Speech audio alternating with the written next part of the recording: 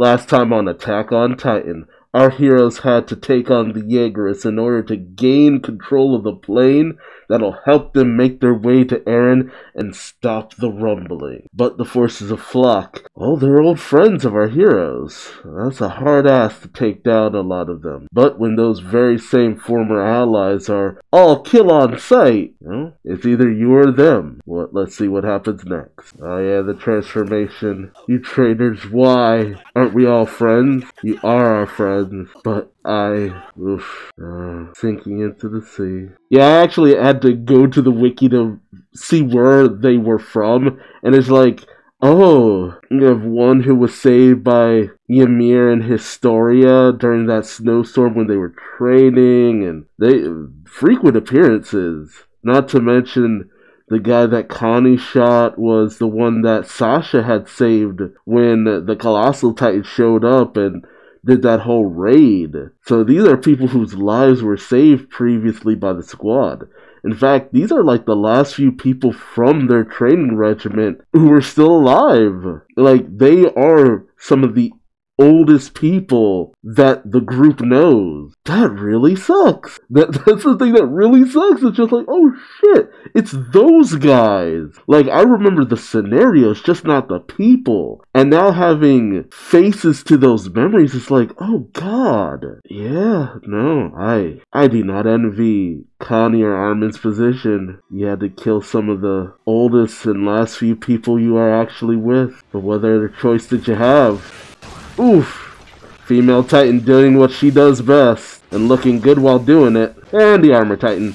Oof, god. Their bones are jelly by the time they hit the water, too. Ugh. They're holding on pretty strong against all those Thunder Spears, too.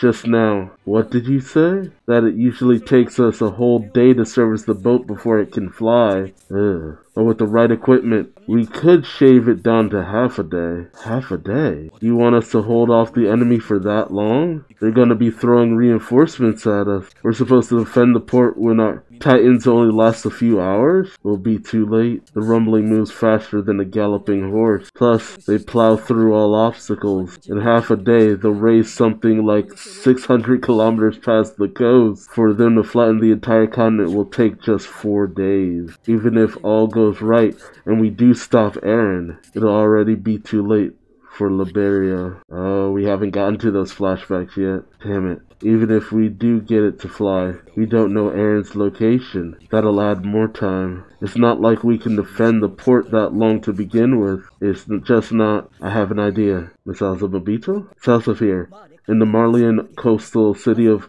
Odana, we own a hangar. The flying boat could be serviced there. We could depart at once, towing it behind us, and complete preparation in Odana, a coastal city. That puts it roughly. Isn't it about to be flattened? We could get to Odana before the rumbling does. It'll be a gamble if it'll stand for half a day. A gamble. In any case, you won't be taking off from here. Does the ship have coal? Yes. A prep will take 30 minutes. Make it 15. If you die, Hizuru and the world are doomed. Stay sharp. I'll get Captain and the others. I'll let Mikasa know. God, I don't remember feeling the tension like that in the manga. Like, I guess it just wasn't dawning on me how little time they actually had. But yeah, fuck. Episode 86, Retrospective. Oof. Oh, damn. And backed up by friggin' Mikasa. Change of plans. We're leaving to service the boat on the mainland. On the mainland? Help them board it. Go, go! And Mikasa helping out the strongest Titans out there? Jeez. That Flock is still alive. It's Azumabito mechanics. Kill him! Yeah, Mikasa ain't having that shit. Hoji! You damn traitors. Man, Flock just keeps living. Where are the Azumabito going? What could be worth the risk? You don't think. You're the one thinking here, man. Right there. Oh, Jesus. Eat this. Damn. Magatha's a hell of a shot. Oh, man. Some of these shots are amazing. Forget the female Titan. Get the Azumabito. Jeez. Whole ass arm. Stand up. We're nearly to the ship. Out of the way. Oof, to the face. Shoot. Are they seriously going to service it to the mainland? Service it on the mainland. Bring all the Thunder Spears. They're taking the ship to kill Eren. We gotta sink it at all costs. If Eren dies, Paradise will drown in a sea of blood. The world will seek revenge and butcher your parents, siblings, and children. Give your hearts. Heart Titan. You're kidding, huh? They're aiming for the boat. At this rate, those two won't last till it's ready. Oof. They gotta fight too. I can use the Jaws power. Bad idea. The first transformation never goes well. But if this goes on, leave it to me. After I get you guys to the ship, I'll join the fight. If only Gilliard was here instead of me. He wouldn't sit around worrying about what to do. Oh god. Falco, wait. Nope. I've got to get you to the ship. Get in. Hurry and light the boiler. Connie, he's hit in the chest. The face. But he'll heal up soon. Can you? I'll guard the ship. Commander Magath. Falco has. Load it up. Load it up. Reinforcements. Unless we do something about him, we'll be dying instead of leaving. Bam! The whole train of reinforcements was taken out. Oof. Oh god. What are you doing, Falco? Get on the ship, right? Oh. My body won't move. I can't see a thing. Finish him off. Yo, Cuddy! Damn. Damn, Cuddy! Damn! Die, you traitor. Damn. Hesitate, and we'll never stop the rumbling. Flock. And no, take down the traitors with our ODM gear. Nail the cart with thunder spears. Attack together. Oh god, oh god, oh god. We're crying out loud. They're outnumbered. Defend our island to the death. Our country. Did he finally do it? The Falcon! Bam! See, that looks so much cooler than in the manga. No, they broke formation. It's now or never. Kill Falco, go! What you gonna do, Flock? Damn. Shit. Whoa, man. This animation is insane. Yo. I don't like Flock, but damn. It all comes down to this. If I could put a hole in the hull. Yeah, he just has to damage the boat. And he's won. The one who will save Eldia is me.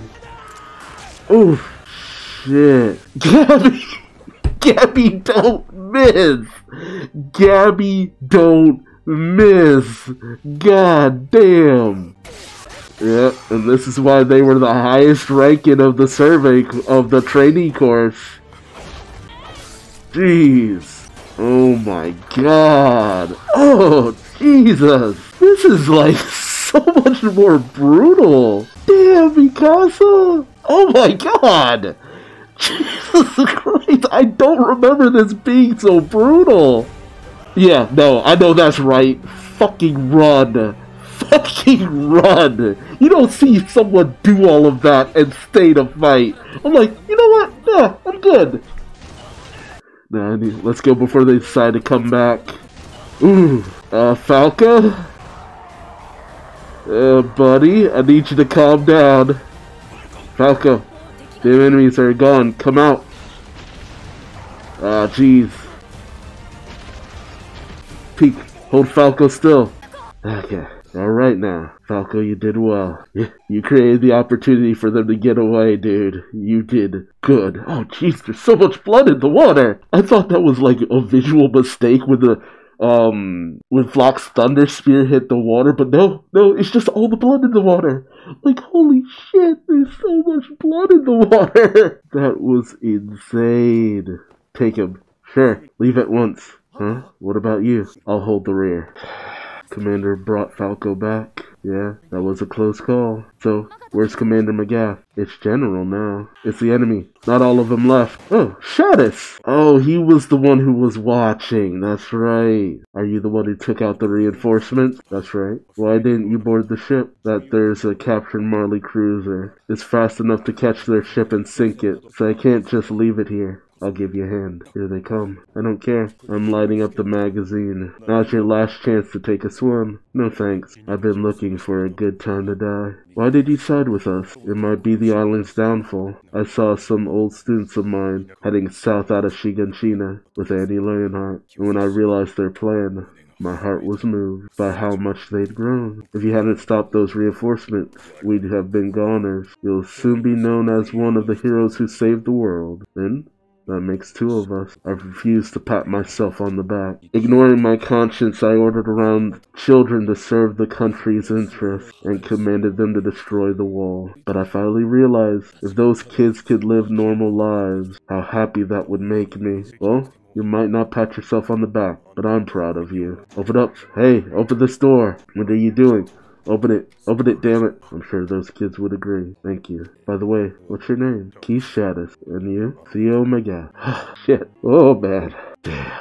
Oh, that was damn good. I knew what was happening I knew what was happening in the manga too, that moment. The anime knocked it out of the park with that one. God, the anime killed it with this in general. Just everything that happened here. Like, even knowing what was going on, what was happening, they killed it. Like, props to the animation team, the director, and the sound design. Just knowing when to just silence was the best way to go.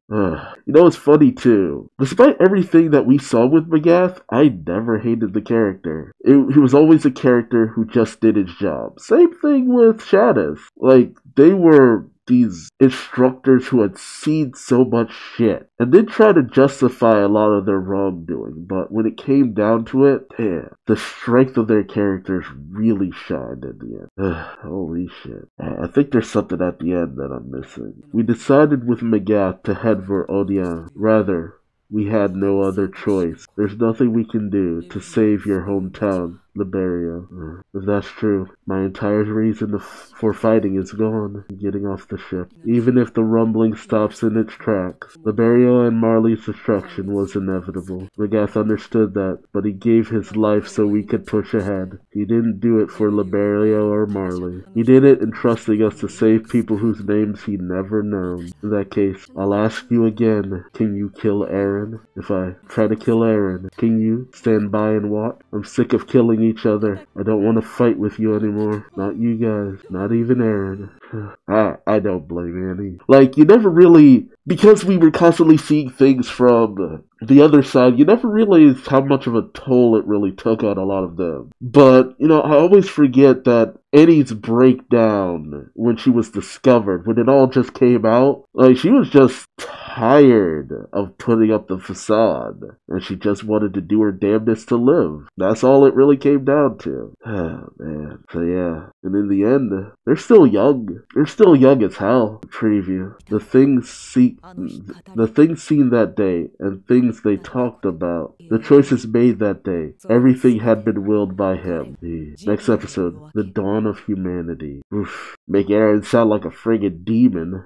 Maybe he is. At this point, this episode really highlighted the fact that you have the Jaegerists who, of course I don't agree with what they're doing, but at the same time, it comes from a place of fear. A fear that even Flock kind of stoked. Like, you do this or else your family dies. Everyone you know dies. And that's the fear. The fear that if we don't do this, everyone we know dies. It's everything that they'd always been fighting to help and protect.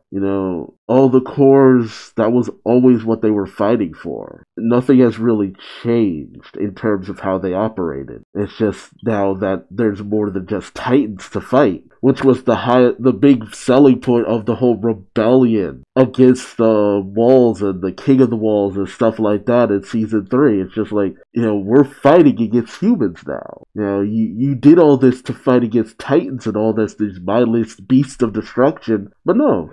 You were always fighting against humans, even when you didn't know it. And the reason why the people of the walls have always fight has always come from a place of fear. A want of safety, a want for protection. They're fighting in the hope that their home and their families and their families will be protected. I can't dismiss that, but you have the squad we're following, and it's just like, we're fighting to protect so much more. The sacrifice of millions. Like, no, that's wrong in the end. It's just some really hard concept. And I know Isayama has some shaky viewpoints that I don't completely agree with and follow, but the things he tries to get across here are just phenomenal. Just phenomenally written. And I know people have issues with how all of this comes to a conclusion, but he was a realist about things in the end. When all is said and done, when you get to the conclusion, it's not a happy one. It's just an optimistic one. And even though we see that that optimism doesn't really pay off in the way we wish it did,